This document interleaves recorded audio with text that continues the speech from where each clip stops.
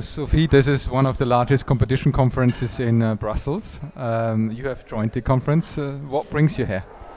Well, I mean, I've been in practice for a number of years, and I tend to work on big cases, and so you tend to get very involved in the issues in that particular case. So I find this conference it allows me to take a step back and get an overview of all the issues over the year across mergers, cartels, general procedure, and it's a good way to catch up, and it's also a really good way to meet up with people that I haven't seen for a little while and mingle in the breaks.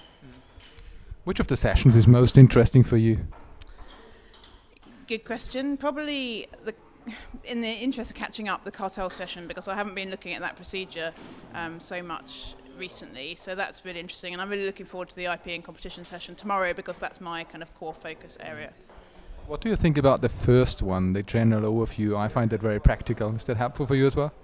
Yes, it's a really good introduction to the issues, and if you are in the situation where you're going to have to miss some of the sessions, it gives you a good guide as to which ones you really want to go to. And he has a fantastic overview he pulls out the really interesting points from a lot of the different cases across the year.